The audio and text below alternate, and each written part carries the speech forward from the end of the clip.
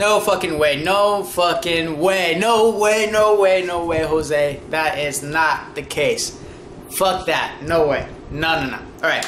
Anyway, this whole chapter, Shokugeki No Souma, is basically hype for who Souma and Aldini is gonna, who are they gonna face off against, and that's basically the whole point of this chapter. They're all excited. They meet with one of the Elite 10, and she tells them, oh, you know, you're gonna go against the other Elite 10 in the competition. There's not gonna be underhanded tactics. We find out in the previous chapters that the past professors or whatever, the bitches that were doing the cheating, were doing it on their own accord. They were not ordered from the higher ups to do this. So that means we're done with that. Oh, those past two chapters are fucking annoying me. But I'm glad we're done with that. We're getting to the juicy meat of this arc where it's getting hyped up. We have real battles now. No cheating. Fuck that shit. I'm so hyped right now because this chapter's really simple though, because towards the end we end up finding out who Souma is going up against. And Erina is kind of still worried about what the Elite 10 might still do, which is why she was asking the other Totsuki member, I can't remember her name right now, sorry, if they weren't going to do any of that bullshit. And she said that she wasn't, so hopefully they keep to their word. At first, I was like thinking, oh my god, what if they put Souma against Erina? That'd be fucked up. I'm like thinking, like, no way, they're not going to do that, no way. And I almost thought that was going to happen when we find out who the opponent is for Yukihira when he's going up against the next round. We see the long flowy hair, it looks all beautiful and stuff. I'm like, is that what? Wait, what? No, Aiden's right there. What's going on? It's Hayama. What the hell? What? He's part of the Elite 10 now, ranked number 9 ahead of Erina.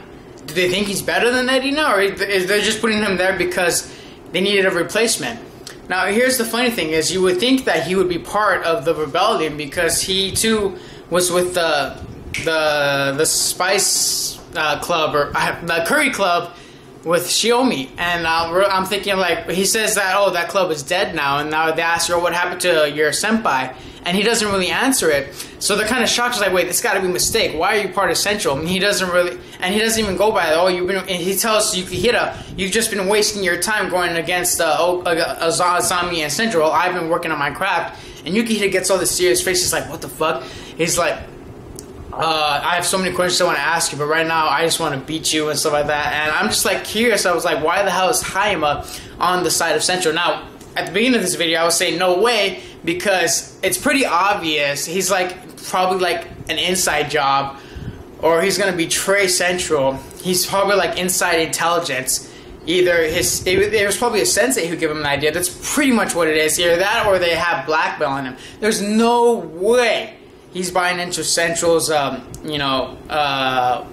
and the way of their cooking, because knowing his background and the way he grew up and him being in Totsuki for so long, there's no doubt in my mind that he has not betrayed them, but there is a reason why he's doing this.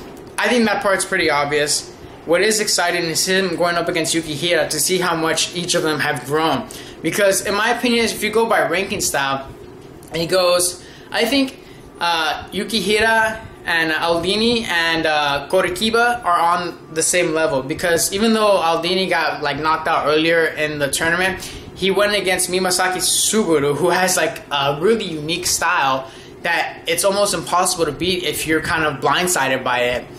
But Yukihira was able to beat him because he knew what he was going up against. He was able to prepare for it. So I still think Takumi and Souma are on the same level, along with Korekiba. And I think Hayama is just barely above him, just barely, little bit, as if you go by, head to head. So I'm curious on who they're gonna go up against. I'm curious on how the match is gonna go, and I'm curious who Aldine is gonna go, and I wonder who Megumi is gonna go up against. The Elite 10, some of them were taken out. Ishiki Senpai was taken out. Some of the other ones, the ones I really liked, and I'm curious about these new characters that they're gonna be possibly going up against. I'm a little afraid for Megumi, who she's going up against, because earlier in my videos I was wondering who was going to be expelled. So this is probably the opportunity where one of the classmates or one of the rebels might be taken out. I'm so nervous about that. I'll give this chapter a 4 out of 5. This was a really good hype chapter, really good build-up chapter. I'm really excited for this the coming arc. because now shit's getting real now. Shit's getting real. I didn't like the previous chapters, but these are good chapters, man. Fan turn out.